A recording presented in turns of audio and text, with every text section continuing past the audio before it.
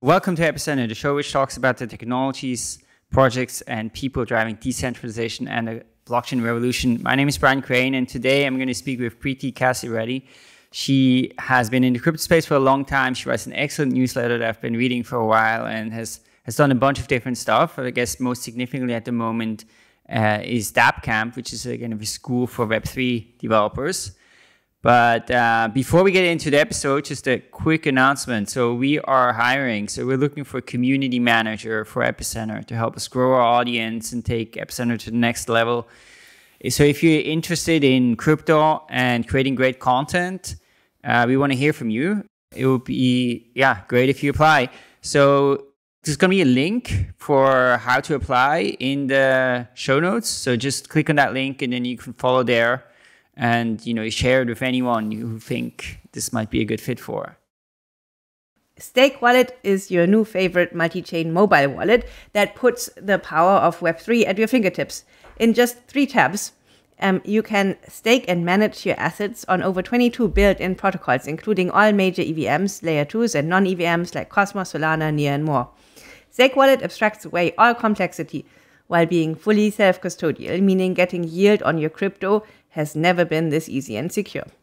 Stake Wallet also has multi-chain NFT support, so you can view all your NFTs in one place, and you can flex by putting your nicest NFT as your app background. Don't forget to check out the Explore section in the app for your daily fix of the hottest dApps, yields, and news across chains. This summer, Stake Wallet is upgrading its app to provide you with more functionality than many different DeFi, dApps, and wallets combined. And to highlight that transformation, Stake Wallet is also changing its name to Omni, the next generation super wallet.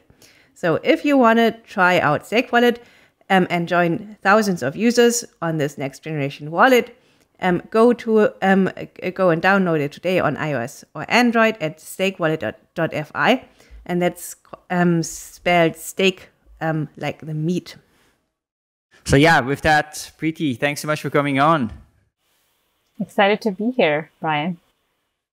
Yeah, I know you've had intense, hectic time. We had to reschedule it a whole bunch of times.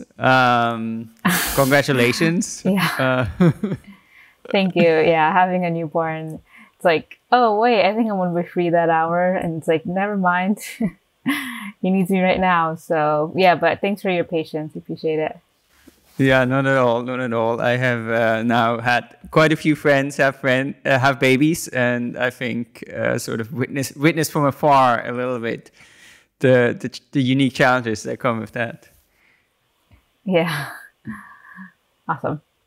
Cool. So, let's maybe we can start. Just share with us a bit. Like, how did you get into crypto, and what was your kind of initial journey into this space? Yeah. I would say I kind of came into the space, dabbled into the space on and off in the beginning. So I was working at Andreessen Horowitz. I was on the deal team there. We didn't really have a crypto team back then because this was way back in 2013, 2014. But I witnessed Chris Dixon making the investment in Coinbase. And I remember him being super excited about Coinbase, and him and Mark kind of kind of selling the firm on why Coinbase is a great investment.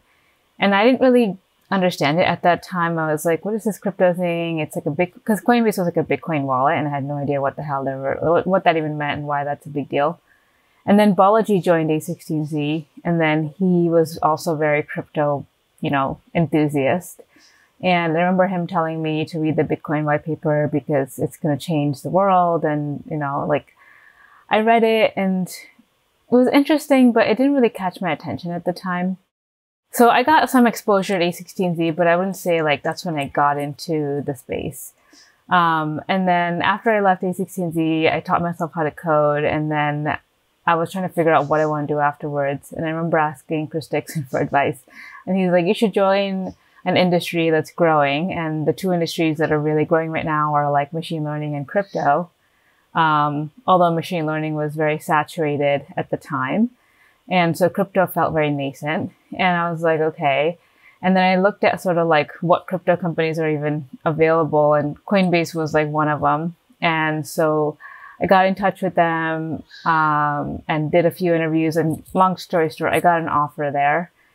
And so and then I got an offer at several other tech companies that were doing really cool things. And I was trying to decide what I want to do. And ultimately I chose Coinbase. And the reason I chose Coinbase was not because it was a crypto company. It wasn't because I was like sold on crypto yet. It was because I just really liked Brian. I liked Fred. I liked the team, the engineering team at Coinbase. I felt like they were very like quirky and weird and doing something different that no one else was doing. So like for you to be in crypto in 2013, 2014, I think you had to be kind of weird.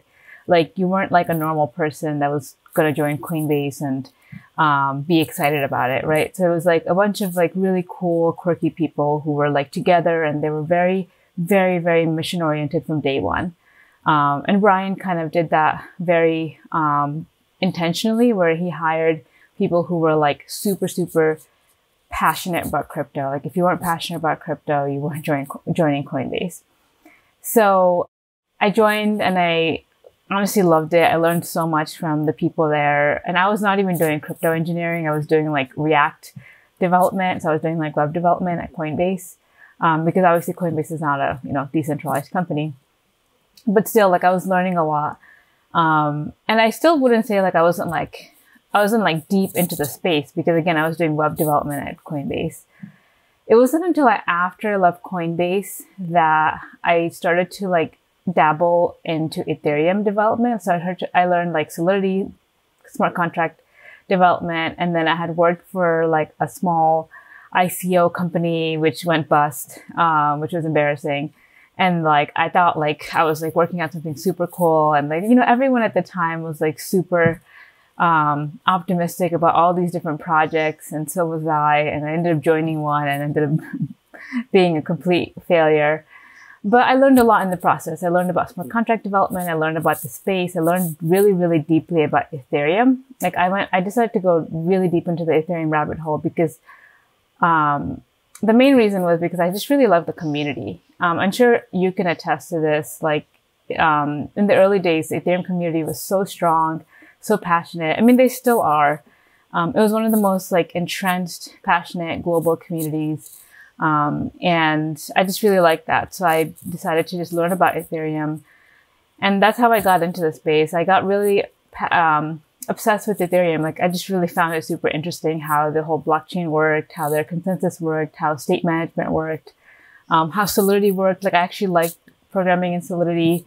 And that's kind of how I got into it. And then I just kept going and learning about different things, learning about things like Cosmos, and I met Zaki and people like that. And so I kept going deeper down into the space. And then eventually, obviously, I started my own company in crypto. So yeah, that was kind of my entry. Yeah. I remember, I think one of your articles, you wrote this long article about Ethereum, sort of like... Yeah. Kind How of does Ethereum work? Yeah. Yeah. That I think was like widely read, and I kind of skimmed it. I think I never like fully read it, but at least I remember the article. Yeah. Yeah, that was a very viral article that just explained how Ethereum worked in a very like detailed and intricate way. So, yep. Yeah, and so TruStory, I remember TruStory because I was working on Cosmos, and there was sort of, like, I guess you were one of the, early projects that started building on Cosmos. I think one of the especially early projects that raised like from like venture capitalists.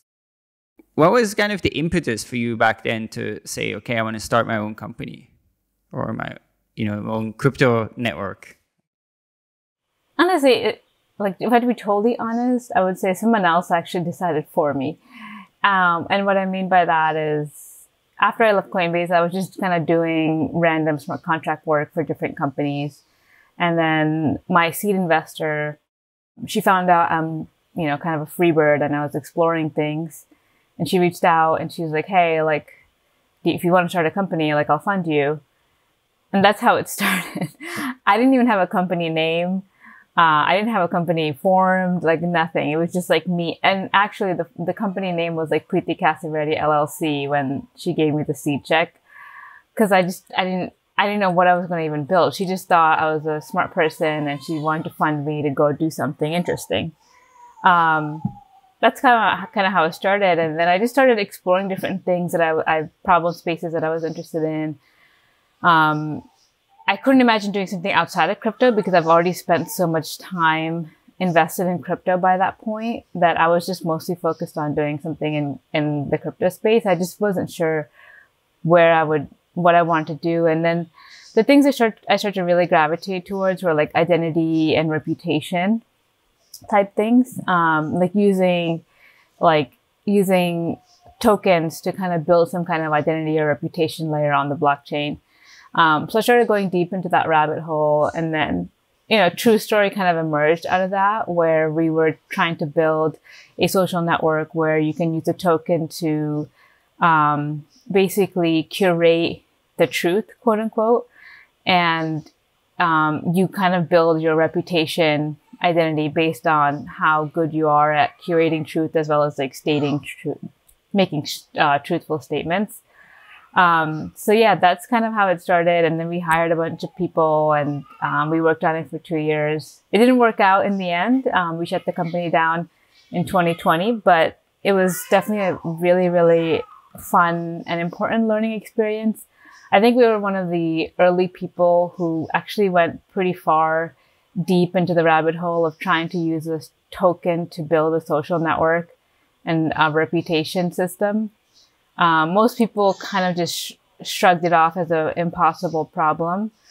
But we actually spent 2 years really, really going deep. And so I would say we learned a lot. And the takeaway from that was I felt like we were a little bit too early to the market.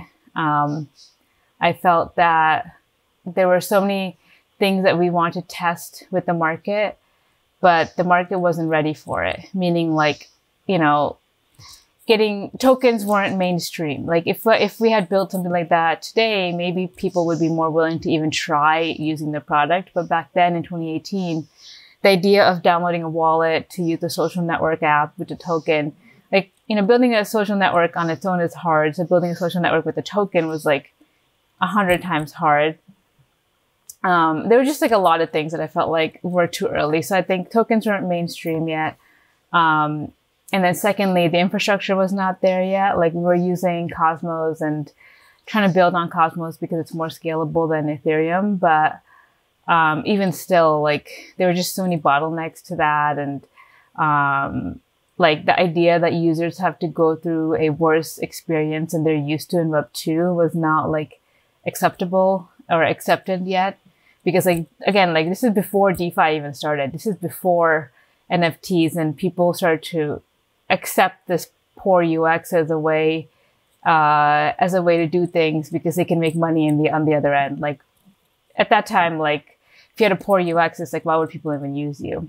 So yeah, we just ran into a lot of different challenges that I felt like timing is definitely everything for a startup, and we were definitely not the right time for it. Yeah. So I guess you mentioned a whole bunch of like issues that came up, and maybe I'm curious, like if you sort of think in terms of, what are the lessons and learnings from it that you'd like try to generalize, and they're like going forward, in other contexts and other situations, they would sort of shape in how you would approach things. What are those? Is that this timing one? And can you go a little bit deeper there? And what else is there? I think in hindsight, as a first-time entrepreneur, I think someone had a tweet on this. I forget who. I think it was Justin Kahn. He's had a tweet along the lines of like, first-time founders focus on product, second-time founders focus on market. And I think that's very, very true. Like as a first-time founder, I probably spent 6 months to a year trying to build like the right product. But in hindsight, now that I'm building other companies, like the first thing I do is test the market. Like I can hire great engineers and build a great product if I can validate the market. So that's one huge learning for me. It's like flip the order of how you do things. Like make sure there's a market for what you're building and then build something. And, you know, like the other thing is I thought I was doing iterative development and building an MVP, but I think as a first-time founder, we spent way too much time getting that first product out the door and not like really scoping down to a true MVP. There's like founder-ish, entrepreneur type, first-time founder lessons kind of that I can go into, but those are the two big ones. It's like not validating the market and not having fast iteration cycles. In terms of like just crypto related learnings, I would say 2018, again, the infrastructure was just too early to build any kind of user facing app. We were in that cycle, like Fred Wilson talks about the app infrastructure cycle, right? Like first, a lot of people build infrastructure, and then once that infrastructure is built, entrepreneurs go in and build applications on top of that. And then those applications reach a limit, and then we realize we have to build infrastructure to meet those requirements. So we go back to building infrastructure, and then we build more apps, and then we hit limits, and then we build infrastructure. We kind of go through these loops. I would say 2019 was probably more of an infrastructure time frame where people were really focused on building like more scalable blockchains, better, but cheaper blockchains and things like that, so that they can be more user friendly. And that's why you saw the wave of like DeFi NFTs happen in the last hype cycle. And then we hit limits on that as well. And now people are continuing to build infrastructure. So yeah, I would say timing was not the best in 2018. Another learning about crypto is that like, I think in terms of my team, because it was 2018, because it was a bear market, like the people I hired, I don't think they were like 100% crypto native. And in some ways it was a good thing. It was a good thing because they challenged me and they were like, why would people use this? Or like, why would people do things this way? But the con of it was that it was really hard to get them to like truly embrace a crypto native product. And so in hindsight, I wonder if we had like everyone on the team who was like truly crypto native, would we have built something more different, something that was actually usable, etc. Yeah, I'll think of more, but those are kind of some of the things that come to mind. But yeah, like, I mean, I think as a second time founder, you just do things so much differently. I feel like if I had the knowledge that I have now, like maybe we could have been successful.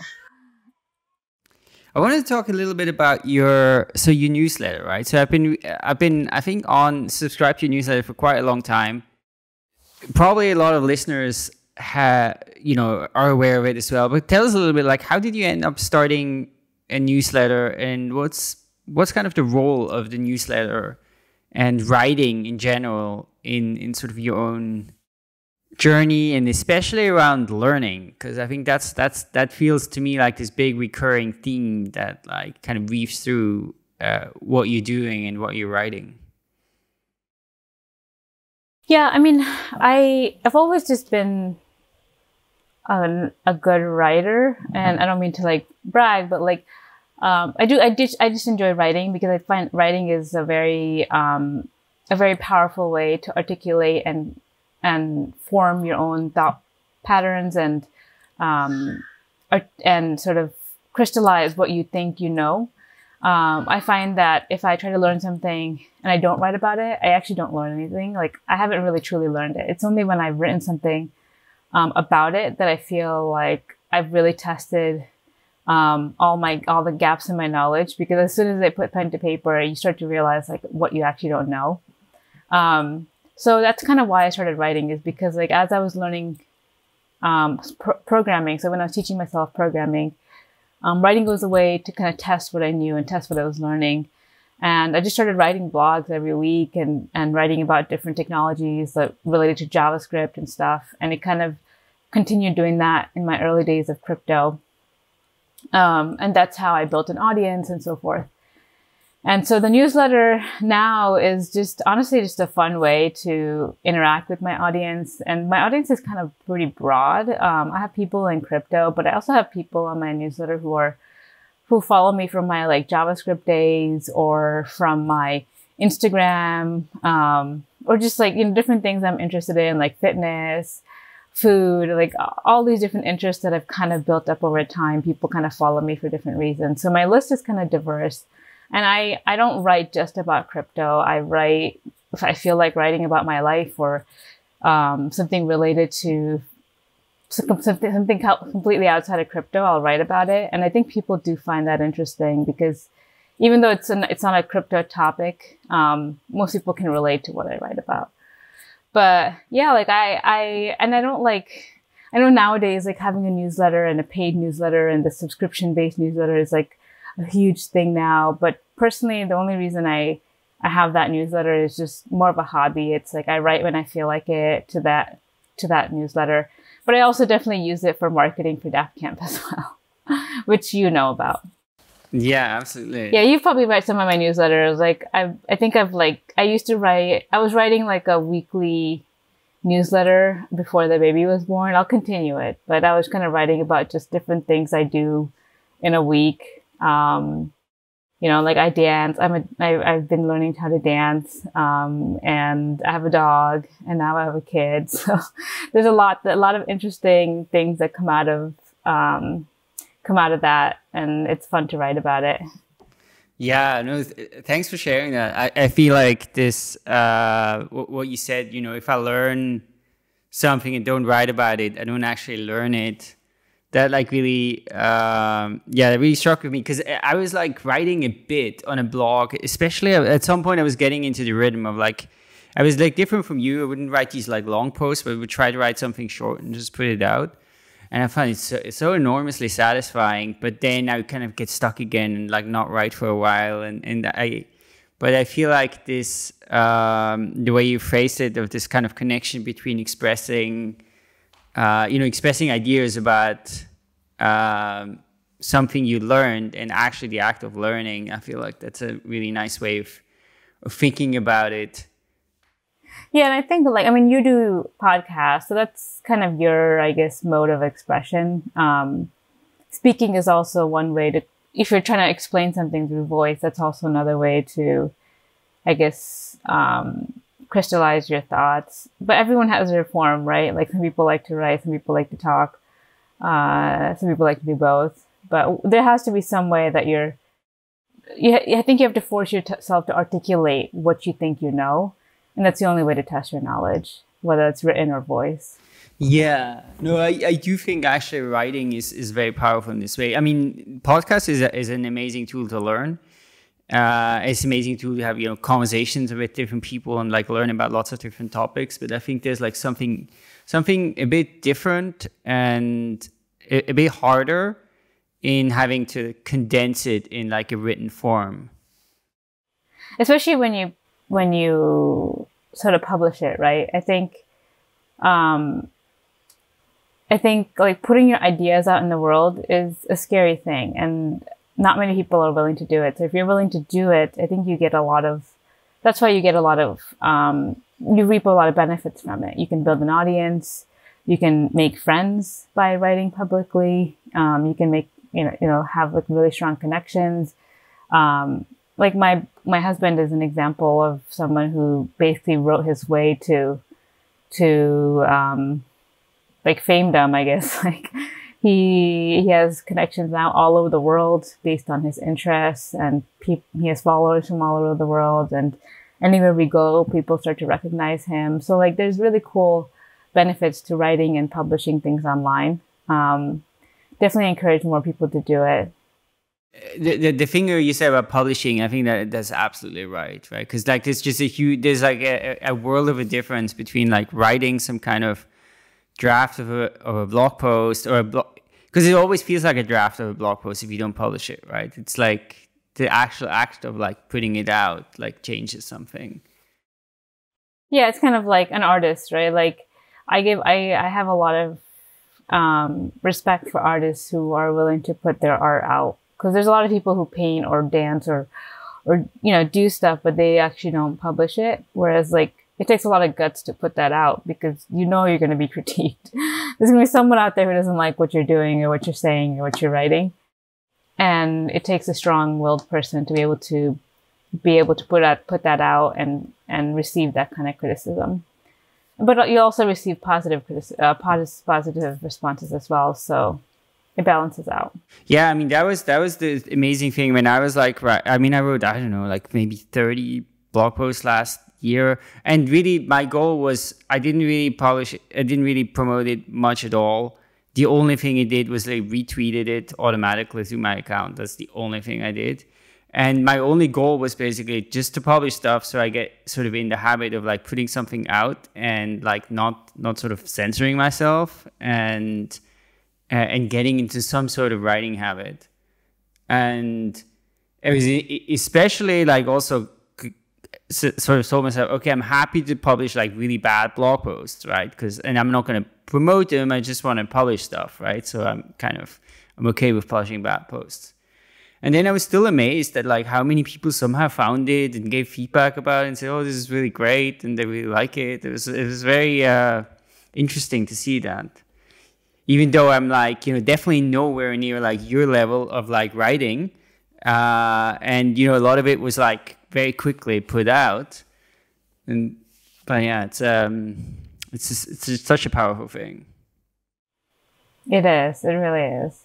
And like you said, even though like podcasts and other forms exist, I still think written form is one of the most powerful because it can like once you write something, it's out in the world forever, right? Like you read written stuff from hundreds of years ago.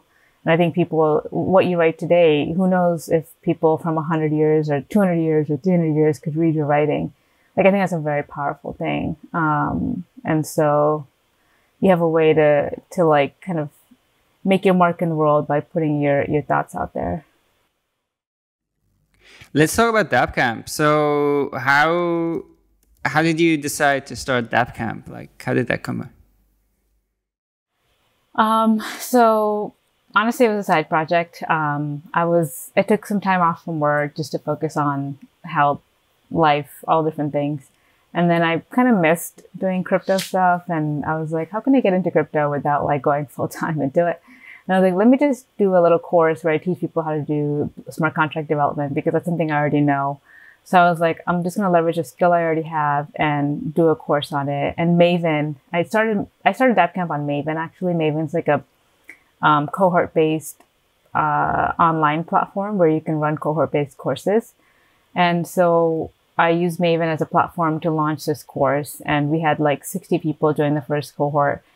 And someone in my network had reached out to me and he was like, hey, can I help you with the course? I'd love to work with you on it. And so me and him, we were co-instructors on the course.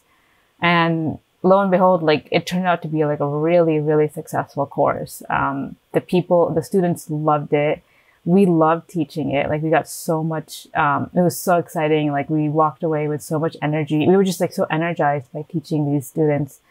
And we just like felt like there's so much we can do beyond what we had done in that first cohort, like so much potential for what we can do in cohorts 2, 3, 4, and so forth. And that's when we were like, okay, like let's keep doing more cohorts. And so we did a second one and then we did a third one. And then like every single time I feel like we get better and better and better. And we just like, we find so many cool things that we can do beyond just what we just did in that cohort. And both me and my co-instructor, we both love teaching and we love like the experience of having to sit down and teach that live course because it's different from what you see out there in the market, right? Like most of the online courses today are kind of asynchronous and you're kind of having to passively read on your own and complete the things on your own. Like very few people are doing like live courses. And for us, like creating that live course was very unique. Like we got to have a room full of 60 developers who were asking us like really, really deep intellectual questions and we were answering them live and everyone was getting to hear the answers and learn from their peers. So it was really cool in that way. Yeah, so we kind of started it and it just blew up and we just kept doing it. And now we're going to be on our 4th cohort at the end of the year. And we are making some pretty big improvements for what we're going to do going forward. In a nutshell, we're going to make a lot of the course a lot more Web3 native. Meaning we're going to experiment with things like, signing with, so everything that, as a student, you're represented as an Ethereum address. So you basically apply with your MetaMask address and everything is tied to your MetaMask address. We give you badges for completing certain milestones in the course. We have like a reputation score for each student based on like the different milestones they reach.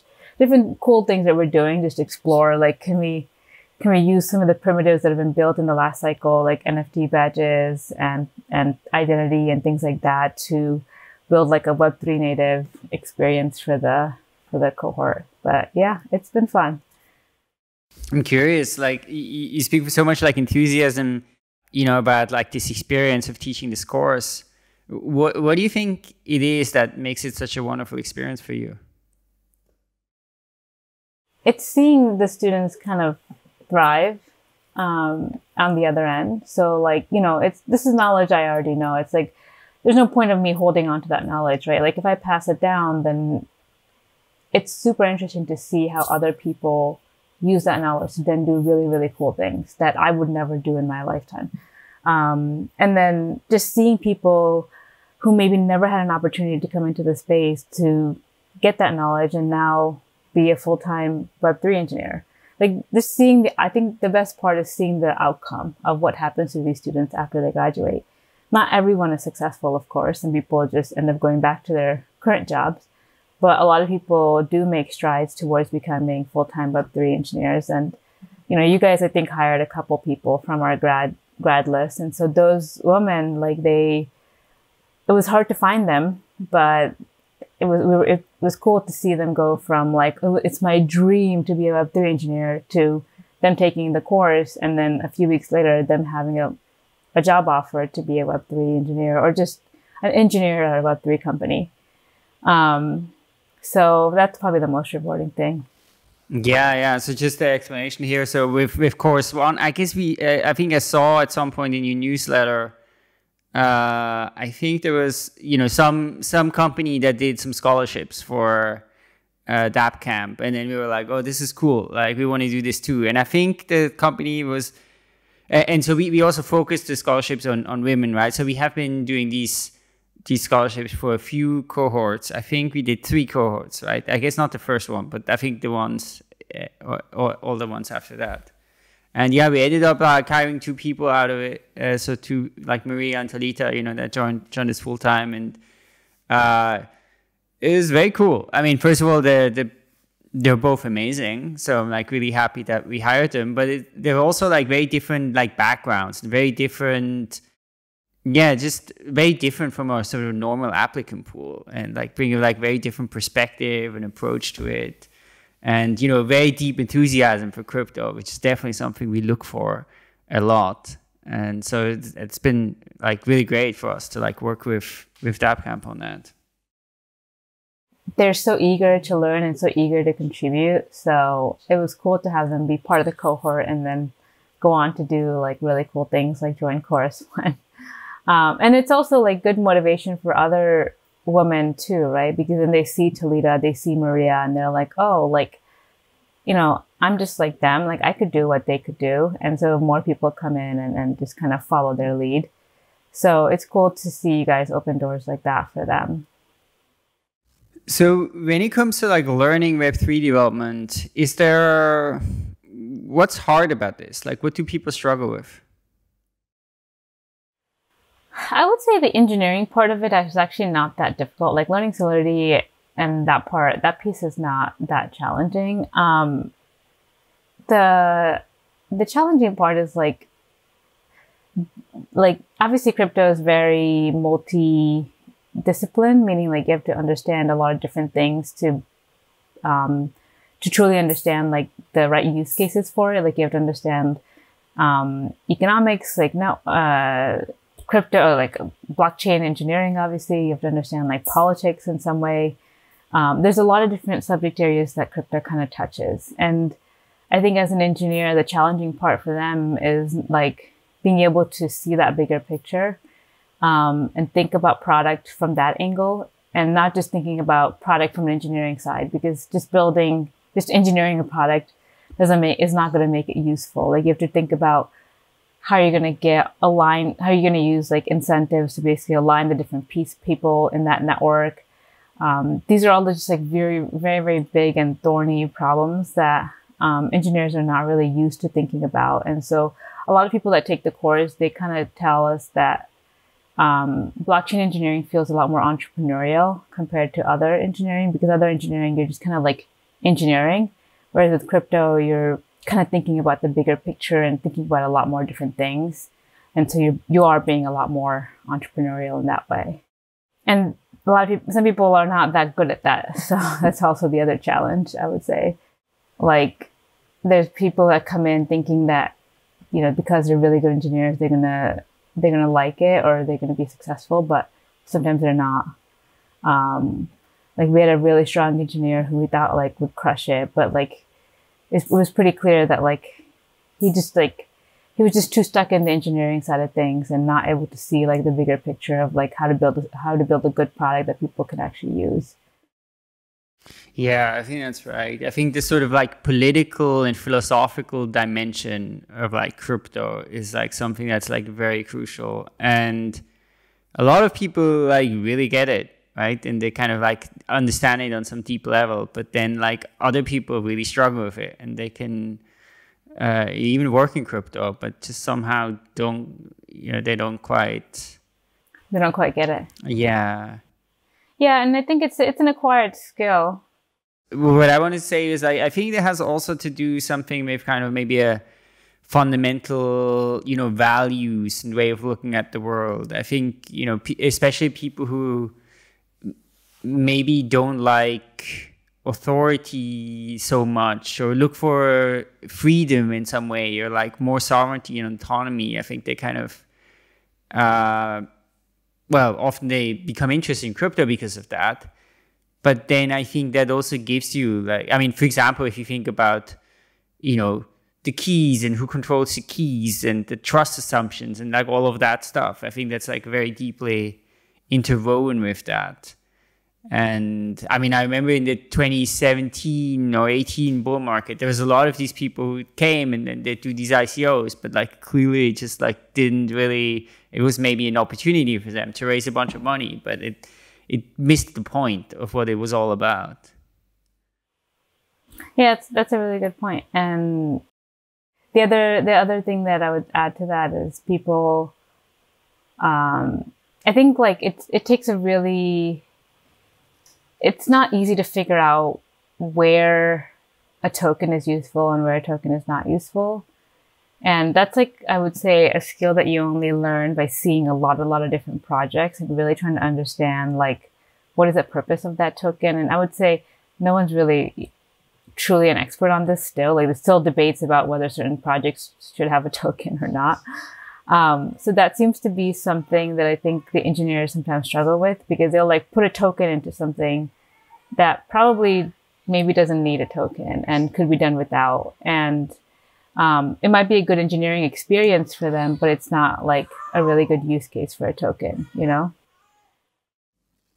So from the people who came through DappCamp, what do the people who made it successfully and they're like working in crypto, what do they have in common? I would say number one is they're strong engineers, because we do a pretty strong screening on them before they take the cohort. So they're strong engineers. So they have like a strong fundamental baseline set of engineering skills. Secondly, they're really eager to learn and they're like super passionate, because crypto, it's like if you're coming into the space, you have to just be willing to just drink through the fire hose. And if you're just kind of slow and trying to take your time, that's just not going to work. You have to be very, very on top of things and eager to learn. I would say most of the people that are most successful are the ones that like are very eager to learn and they learn fast too. And third, I would say they kind of like the point we're trying to make is like they have they have a pretty good grasp on like the bigger picture of things. And they're not just like a code monkey, for lack of better words. Yeah, no, that makes sense. I think one thing that also I have stood out to me a bit, that I see sometimes people struggle with a lot, is I guess if you're in another industry, right, and you want to like work in this industry, then you maybe research a bunch of companies and then like you apply there and you try to get a job with those companies. I guess that's kind of like the standard way.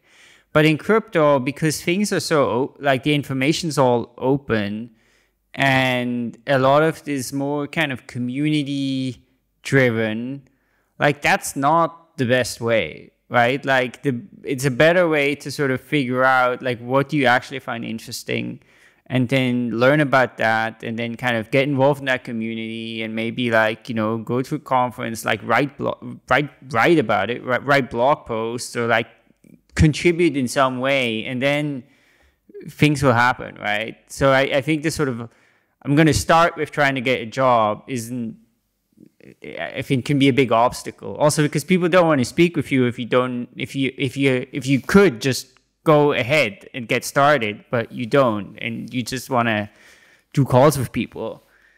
That's a good point. That's a good way to put it. Yeah, and I guess that's in any, I guess we're still quite at the beginning of that, but I think this whole, working for a DAO is another thing that, there's probably, maybe right now, I don't know how well those start, maybe some of the DAOs work pretty well, but it's probably still like a better option for most people, I think, might be to go for like work for a normal Web3 company. But it's definitely becoming something where it's just an entirely different way of working. Yeah, and I think whether you should join a DAO or whether you should join a regular Web3 company just depends on your personality. Like if you're entrepreneurial to begin with and you have a high risk tolerance, I think you can join a DAO and you have like, I guess, the financial cushion. You can join a DAO and be very exploratory that way. Have a few different DAOs that you're part of where you have different roles in those DAOs.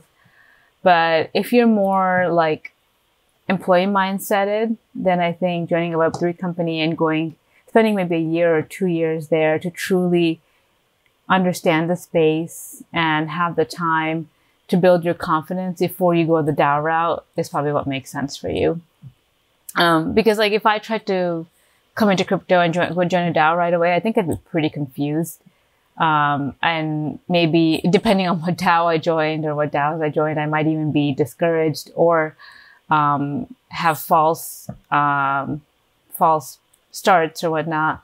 But because I joined Coinbase, for example, it gave me a really strong foundation and time to really spend time like learning about crypto before deciding to like go out and explore and do my own thing, whether to start a company or join a DAO or whatever. And I actually, like, when people graduate DappCamp, I tell the same thing to them. I'm like, if I were in your shoes, like, the first thing I would do after graduating a boot camp is join a Web3 company, even if it's boring, spend like a year or 2 years there, and then go do my own thing, go be more entrepreneurial, join a DAO, start my own company, whatnot. There's some people who are ready to start a company right after graduating, and usually those are people who've either started companies in the past or they're just naturally more entrepreneurial minded. So there's exceptions, but I would say for the most part, yeah, join a Web3 company. And for DappCamp, you talked a little bit about the fourth cohort and like, building in more of these crypto elements. Like what's beyond that? I mean, there's so much we can do. I mean, right now the cohorts are like less than 100 in size and mostly in the US and some parts of Asia markets. So like one thing, I mean, I think like we can scale this to be a lot bigger and to reach a lot more people, for one, especially people in like emerging markets. I continue to hear about how certain countries in Africa, like Nigeria and so forth, are apparently very, very crypto friendly and have really, really smart people. They just don't have access to the best education and the best platforms to learn and go off of. So I think the bigger vision is just to like scale it to a lot bigger of an audience and be able to bring this to people like that who can use it as a as a tool to jumpstart their career in crypto. Basically, what we want to be is like the bridge for people who want to get into crypto. So if you're an engineer and you're kind of lurking in the background, we want to be that bridge so that you don't have to go on it on your own. Just like, you know, when I started learning how to code, I could have done it on my own, but it'd probably take like 2 years. But instead, I did a coding boot camp, which was a really powerful way for me to learn in a very structured way, meet other people who are also learning to code, and then go do my own thing. Yeah, no, I think that's very true. Like this kind of like learning with others is a key thing. I was also once, you know, spent time like learning to code on my own. And I was pretty consistent with it, you know, for maybe 2 years. I would spend like, you know, most days, like spend a bunch of time coding, but it was actually very slow progress. And, you know, in the end, I was kind of like, oh, I also need to do some kind of coding boot camp. But then I discovered crypto and kind of like just focused on crypto instead. But I felt very much this kind of lack of, like working alone makes it very hard. And I think working with other developers, right, is like clearly such a powerful thing, right? It just like dramatically accelerates. It is. Makes a huge difference. Makes a huge difference. Yep.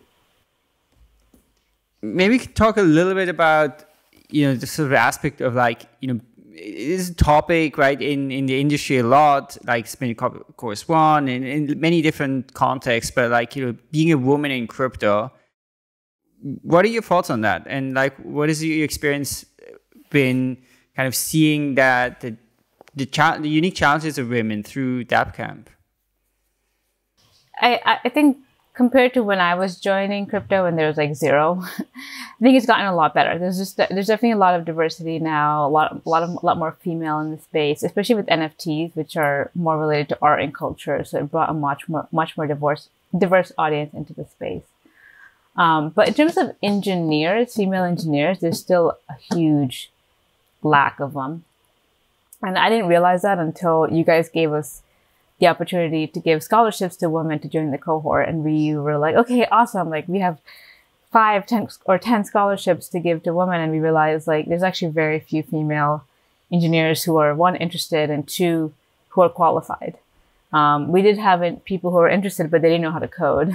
So we couldn't really accept them. And so there's very few, like it's really hard to find female engineers who are qualified and who want to do crypto.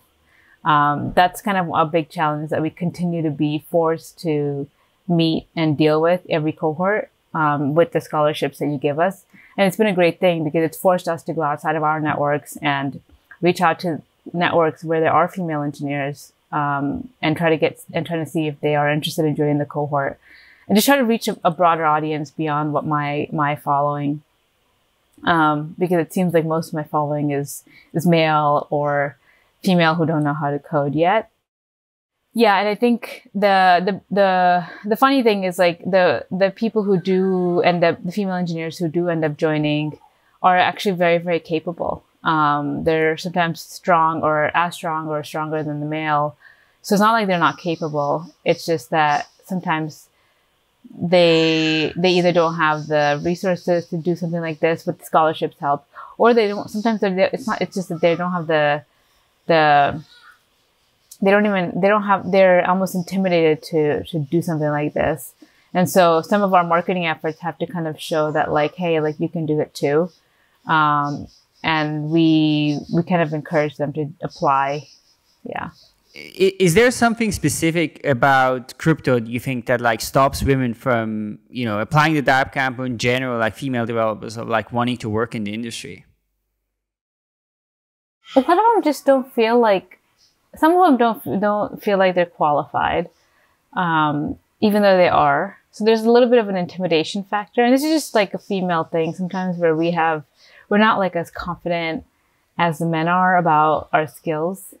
We can sometimes underestimate ourselves and be a little bit more reserved or shy about our skills. And I think there's like a lot of studies that prove that like men will apply for a job even if they don't meet all the qualifications, whereas women, they'll want to meet every single qualification before they apply. So we have some of that, a little bit of that dynamic going on. And secondly, I think just the nature of a lot of, like, if you're, there's not that many women who are like mid-level senior engineers to begin with, because most people, by the time they're in their late 20s, right, they might start families or they might have kids. And so there's just a lot less female to begin with in the market. So there's kind of both factors playing into it. And so our goal is never to, I don't believe that we're going to have like equal 50-50 ratio. And that's not our goal because that's not realistic. Like women and men, like, you know, they just play different roles in society. And sometimes women don't want to be engineers. But our goal is at least like for the women who are engineers to give them access.